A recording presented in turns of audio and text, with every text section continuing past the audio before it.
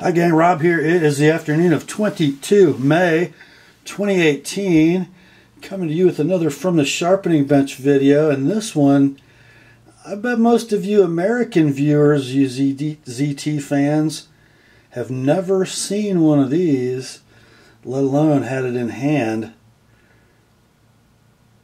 Now if you're a real aficionado, you know that this is a ZT 0606 designed by R.J. Martin. You know that it is a 3 15/16 inch bladed frame lock ball bearing flipper. Not your average ball bearing flipper though. This is rocking the pivotless pivot or pivot and bearing cartridge. Essentially, you can see through it. Ooh, so revolutionary. Almost like a Strider designed in 1990 something. Okay, never mind. We'll say it's really cool, even though it takes a special tool to service. But the knife pivots and you can see through the hole. Amazing. Alright, that's all the making fun of this knife I'm going to do.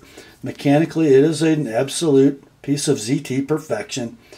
As usual, we have a steel lock bar insert on the tip of that titanium lock bar, interfacing against that blade fashioned of, oh, CTS XHP, no kidding. Yeah, kind of interesting. Now what's different between this 606 and the one you've all seen? Well, frankly, I have never paid much mind to the 606 because the version sold in the States is absolutely hideous. It kind of looks like a guy wearing one of those tuxedo t-shirts with a Herb Tarlick plaid sport coat and white patent leather shoes. I mean, it's the most train wreck design aesthetically I've seen from ZT in a long time. On the one that comes to the US, this herringbone milled portion of titanium is like a goldish bronzish color. The smooth flats are blue. Then has this same carbon fiber necktie. And then the blade is two-tone. So the black DLC on the flats and then the primary bevel and the swedge are grinder satin. Just way too many things going on. Way too many things. So this model, all in DLC, and just a very subtle contrast of texture from the smooth portions to the herringbone milled portions to the carbon fiber inlay. Just very subtle, very cool, murdered out. And then because it's got CTS easy for you to say, CTS XHP steel, it takes that beautiful mirror polish and a super, super keen cutting edge. I mean, Okay, so back to dimensions. 3 15/16 is your blade. 5 5/8 is your handle length. It's kind of chunky, like 5/8 of an inch thick, about 619 thousandths with my calipers. Got a nice little floating backspacer out of carbon fiber.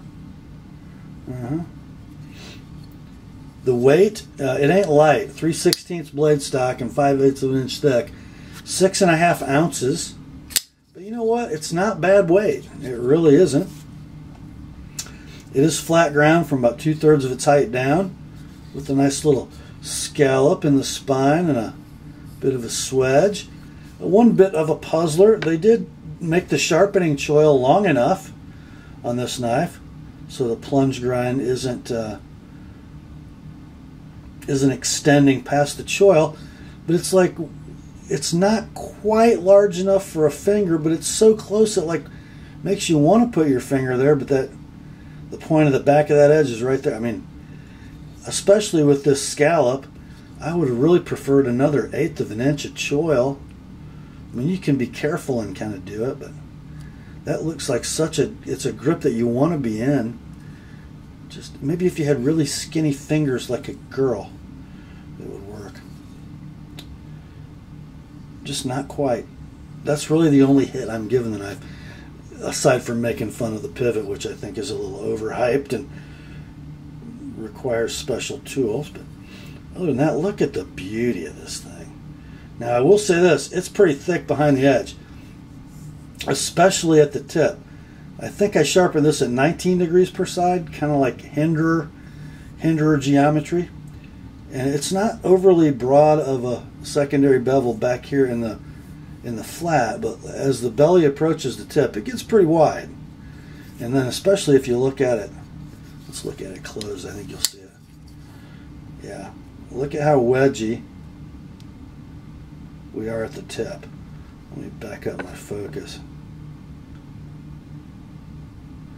Nice little Washington Monument though, huh? Beautiful centering. Mechanics are superb. Flips well. That was a light switcher. I'm going to do this with my fingers on the lock bar. No death lock. That's a good thing. If I let that blade fall into a natural position at close, I'm past the detent. Golf course clap. No issues there. Don't know if it's a light switcher. Let's see. It ought to be. It looks like that flipper is just behind the axis of the pivot. No, not really. Not really a push buttoner. It really wants to be light switched.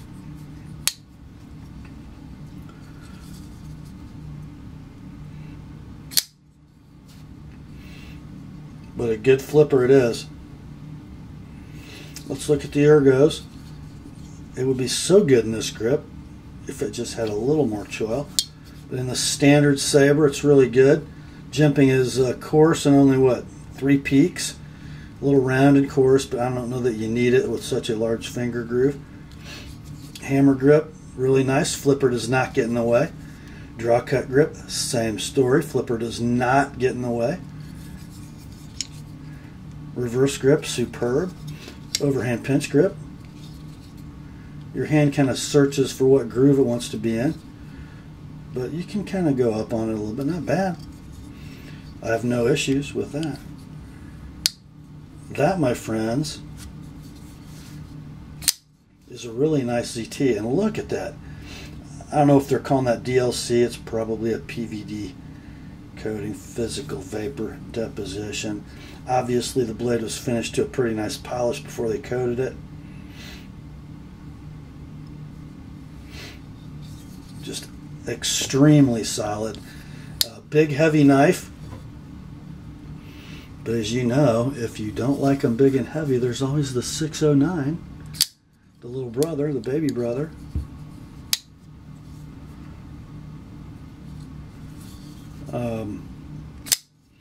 This is a ZT I could own, guys. Oh my gosh, that's 2 in a row. I reviewed the 393 and gave it a rave. I'd really like to get hold of one of those in the bronze handle with the S35 blade. Anybody's got one they want to get rid of, hook me up. And now this. Again, I'm going to say I highly recommend this without reservation. Although, because I'm a lefty and it has a right hand only fully milled titanium clip, I probably won't buy one. I'll probably just admire them from afar and play with other people's when they come in for sharpening. What do you think? Could it be the ZT's winning me over? It's entirely possible. That's all for this one, my friends. Thought you'd like to see it before I send it home. By the way, this all black configuration, Europe only as far as I understand it. Not here yet, if ever. Although my customer in Michigan owns one. This one right here. Oh, misfire. That now is all for this one. Thank you for watching. Grace to you and peace, my friends. From God our Father and the Lord Jesus Christ. And remember the word, and this here, ZT 0606, are sharp.